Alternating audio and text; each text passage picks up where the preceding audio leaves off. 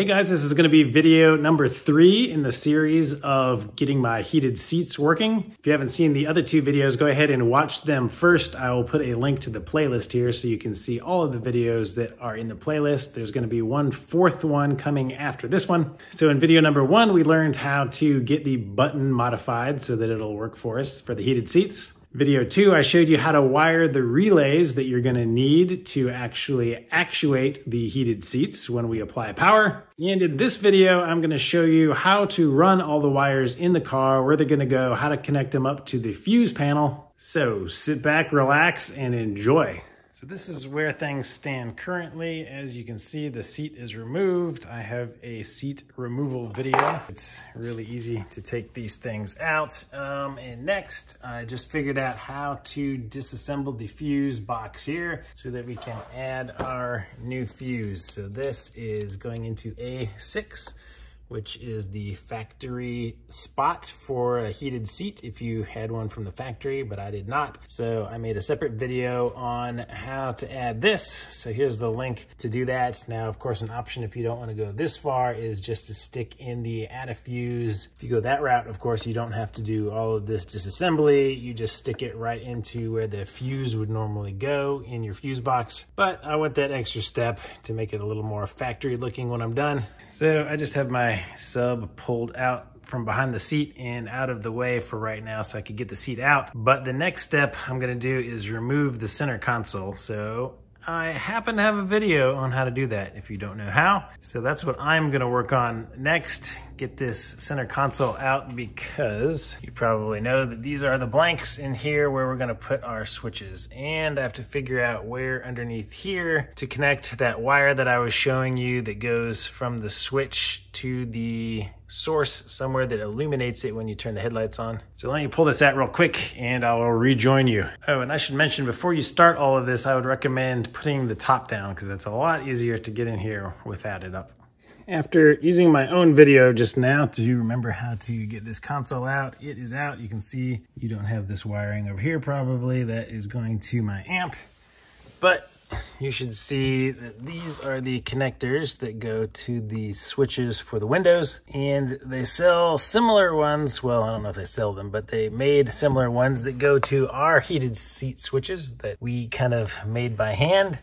This wire, I never even had plugged in, but I'm pretty sure that this was supposed to be plugged in to this little piece of that light right there. So there is a light with this connector, and I assume that is what is supposed to illuminate when you turn the headlights on to help you find things in your little tray in the center console. And I'm pretty sure that that's the wires that we are going to splice into to illuminate these switches. I'm gonna pull these blanks out so we can put our new switches in. Seems like the way to do that is just to press on the outside of this and it will pop the tab out. And just slide out so you can see the tabs on the edge of this are the same as the ones on our switches to lock it in. So I'm just trying to do the same on this side. All right, this side seems stiffer. The other side just kind of popped right out pretty easily. Well, maybe I just have to use more force on this one. Yep. I have one of them. Okay, got those out. So I brought the whole harness here that we created over to the table. You have these wires already connected to them. Let's see if I even have to take the wires off or if I can. Seems like I should just be able to pop it in. The wire's still on there.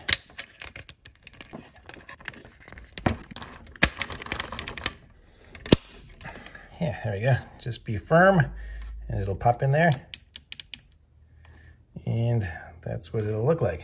So you can see from the bottom of the switch that this yellow wire is the illumination wire, and this is the illumination of that little LED in there.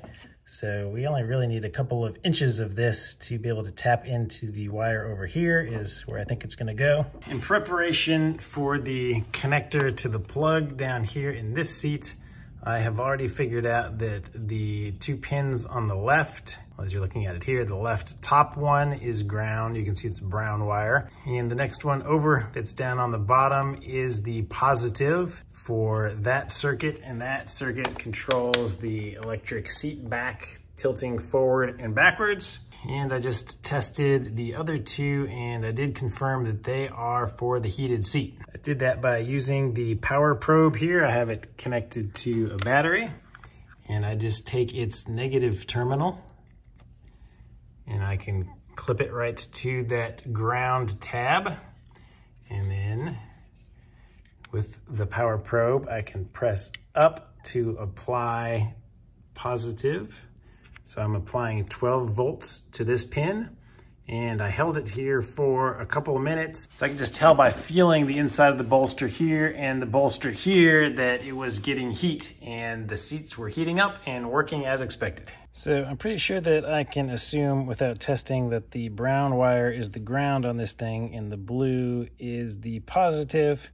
So now I just have to figure out the best way to splice the 2 wires, one from each of our switches, into this. And I think what I'm gonna do is, in that terminal kit, we have these, and half of them are female and half of them are male ends. So I am going to just cut the wire right about here and attach one of these female ends onto it. The red is the 18 to 22 gauge, I think, something like that, the smaller one. The blue is the medium one, but they have the same size connectors, just a wider hole at the bottom to accept a bigger wire. So I think the 3 wires twisted together. So the back end of this wire connected with the other 2 wires that are coming in, I think I can just twist them together and crimp it down here. And that way I can just connect the bunch right here with this. Okay, so I'm just thinking this through. When this is in the center console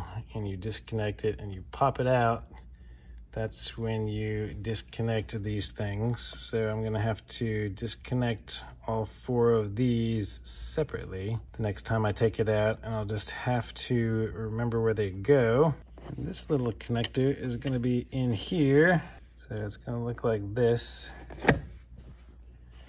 So I really can solder them really close together. So I can either solder the wires or use the more of these, whichever one you prefer. I guess soldering is probably the more secure way to do it. And the other thing I'm gonna have to think about before I finalize this is how to get all of these wires back to the box. So if I assume that the one that I put together is gonna go under the driver's seat, I have several wires that come up to our switch, and it seems like it would probably be best just to tuck them under here and run them straight down under this. But this is pretty tight against here, so let me figure out a way to get them through. All right, so the yellow wire is gonna be cut off and connected to this wire. So the green one is actually our ground, so I could run it up and ground it over here where we have some other stuff grounded, but I'm gonna have to ground the white wire down here, and there's a good grounding point. So I think I'm just gonna take the red, blue, and green. I'm gonna disconnect them from the switch and pull them up through the carpet into here with some kind of wire puller. So since I have so many of these terminal ends and they are big and will restrict it coming through here, I'll probably just snip all of these off and then just pull the wires straight through. So when I do this again on the other side of the switch, I won't connect these yet. Since I know that my switching system works now, I won't need to test it ahead of time. Famous last words. So I'll just pull the wires themselves. So I've got one of these flexible grabby tools, and it is flexible enough for me to just jam down there and tug the carpet away down here, reach up there and pull it in. So I think this will work for pulling them up. So first attempt is just with the little grabby claws themselves, holding onto the wire. I'm gonna pull it up, and we'll See if it holds on well enough to pull them through. Make sure they have slack.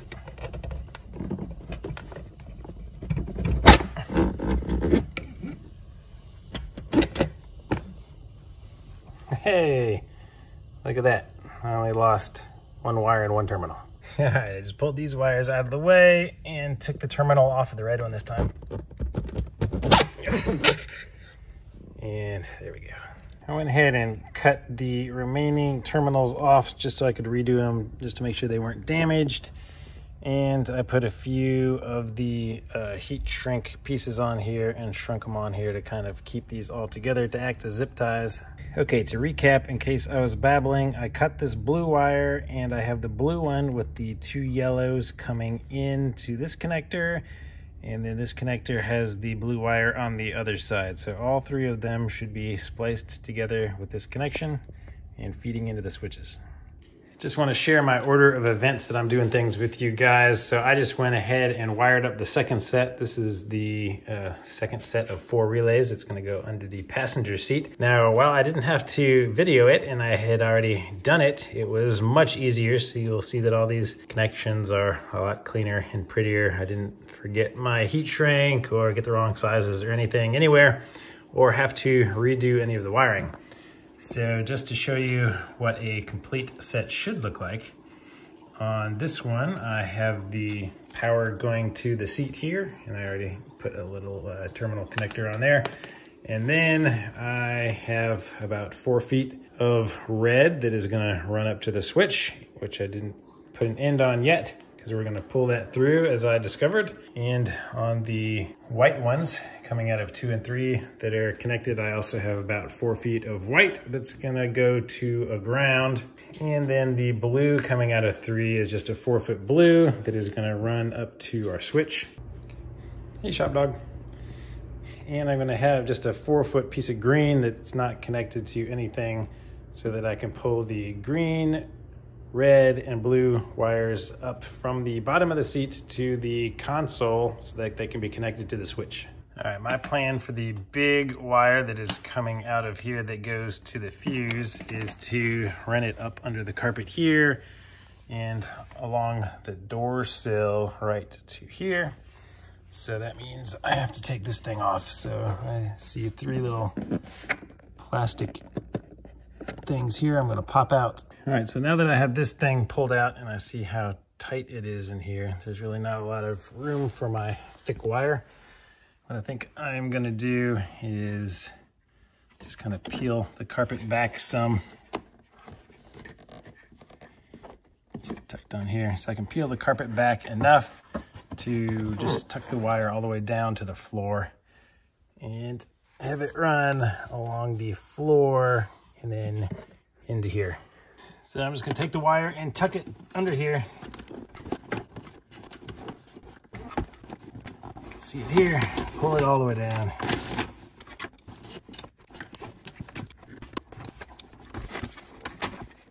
And the carpet kind of clips on right here.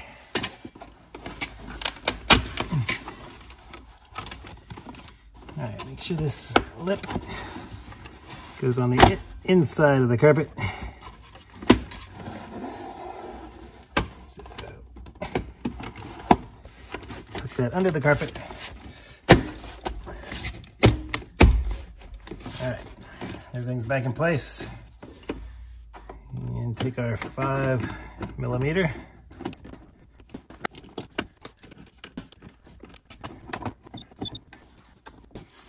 Don't over tighten these because you don't want to break that little plastic tab back there. All right. Oh yeah, this is already open. That's why it's loose. Okay. All right, on this side, I'm not gonna film all of the work again, but you get the idea. I got this thing shoved down through the carpet from there, and I'm going to pull up the power wire. I'm gonna have the power wire run all the way up through here, just like I had it run from my amp and around the footwell over to the fuse box over there. And I'm gonna pull up these 3 wires, same way I did those 3. In an effort to get all 4 wires at the same time though, I did electrical tape them onto the end of this to pull them up. So our power cable is coming up here. You can see it right here. It's just running along this side of our shifter. And we have it coming up through here, and I have it zip tied. It's the black one in this bundle. And then at this point, those go through the firewall. Well, the red one goes through the firewall. The other ones go up to the head unit. So at this point, this one is going to split off, and we have a cable here connected to the accelerator pedal. So I have it, you have to run it underneath that cable. And then I'm just going to tuck it up here under the carpet all the way around to the fuse panel. So I've got the power for the driver's side coming out over here, the power from the passenger side coming up from under the carpet here, and this is our fuse wire. So I'm just going to cut this wire in half here, cut these here, and solder all three together. All right, here they are, all three connected pre-solder, and don't forget to put a big old heat shrink on there. I now pronounce you wed. May no man or apex ever tear you apart. All right, here's the finishing touches with some heat shrink and a zip tie on these two. And we will tuck them under there and put the cover back on. I just popped the carpeted fuse panel trim piece back on and put the 4 screws in. How clean and nice does that look? With the scraps of this big wire that I had left that we ran the power to the seats with, I went ahead and put one spade connector on the front and a ring terminal on the other side. So I'm going to mount this to the bottom of the seat for the ground and hook this one directly into the connector of the seat. Both sides of the floor have a 10mm nut, so just loosen that. Slip the ring terminal under, tighten it back. So the good news is that we are almost done. The bad news is that our car still looks like this while we're almost done. All right, that's about as much of this as I can take for right now. So I'm gonna wrap this up. We will call this one How to Run the Wiring. And I will leave one final video still to come when I get around to reassembling everything, testing it, and checking out the final product. So thanks for watching again, guys. I hope you have subscribed to the channel by now. Give this video a thumbs up, and I'll see you on the next video.